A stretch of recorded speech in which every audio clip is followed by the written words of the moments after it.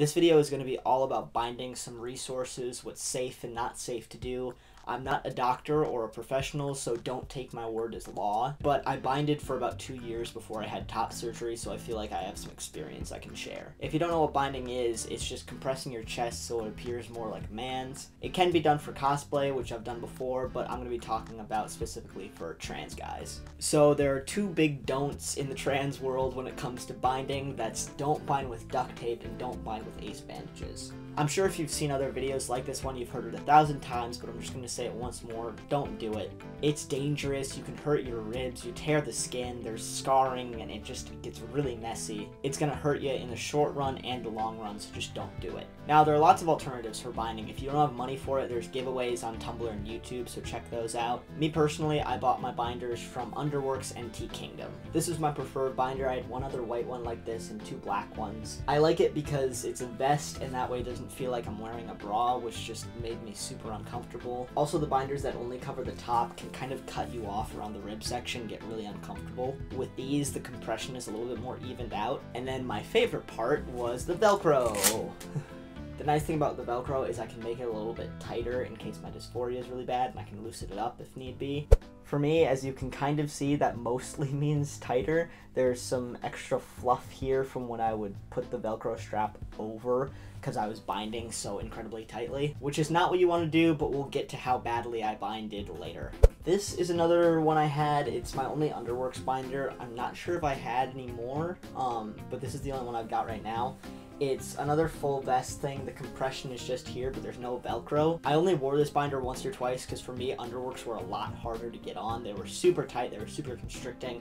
I'm pretty sure I pulled my shoulder a couple times just trying to get into it. So this is not my personal recommendation, but you might hear something else from some other guys. Then I had my Tea Kingdom binders without the Velcro. You can see there's no compression on the back. It's just on the front. This was really great for sleeping in case I was at a friend's house and I still felt the need to bind. I'd also use it if I was working out in public because there's more breathing space, so it's just safer overall if you're going to be really active.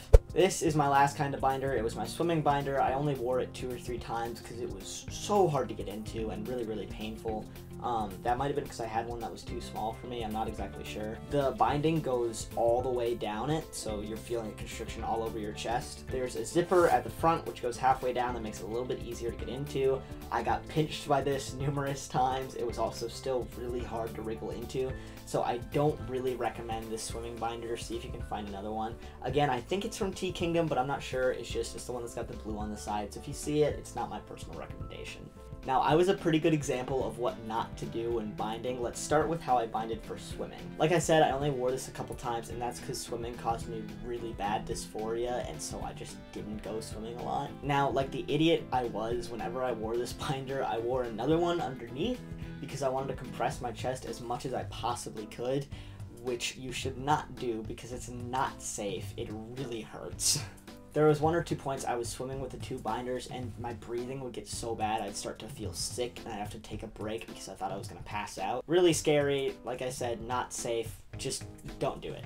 Like I said with the Velcro binders, I strapped them as tight as I possibly could, which caused me immense pain. Every day when I took it off, I'd actually have an indent in my skin along with this really red bruise along my side just from how tight it was. Not to mention breathing was tough, but I also got some permanent scarring from it. And the last thing I did wrong was I wore my binders way too long. I would put it on the second I got up in the morning and wouldn't take it off until right before I went to bed. The only time I'd keep it off when I was awake would be if it was so painful I couldn't handle it anymore, which did happen. I mean, I was wearing these things for as much as 16 hours a day, which is just not smart. If you can, try to wear your binder no more than 12 hours a day to avoid scarring, and scarring was the price I paid for not following that advice. It's really tough to catch on camera, but I have stretch marks all along my chest, some on my side, my back. I even used to have some on my shoulders just from how tight and how often I used to bind. So here you can kind of see, sorry, there's some gross acne on my chest, but like the stretch marks I got from binding as tight as I did. It's particularly visible on this side. You got, yeah, there we go. There's some of the stretch marks I've got. There's some more around here. And I think this is a little bit tougher to see, but there's some stuff on this side as well, which was from the Velcro and how tight I used to bind with that.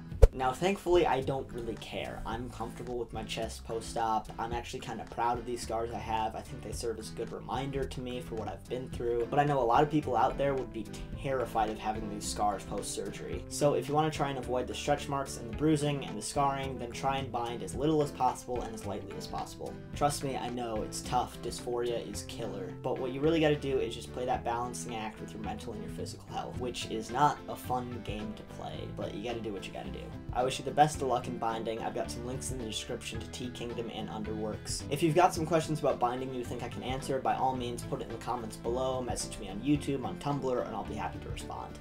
Just please be safe, treat yourself well, and know that there is a light at the end of the tunnel. You will not need to bind forever. This is only a temporary thing, so make sure to think of the permanent consequences.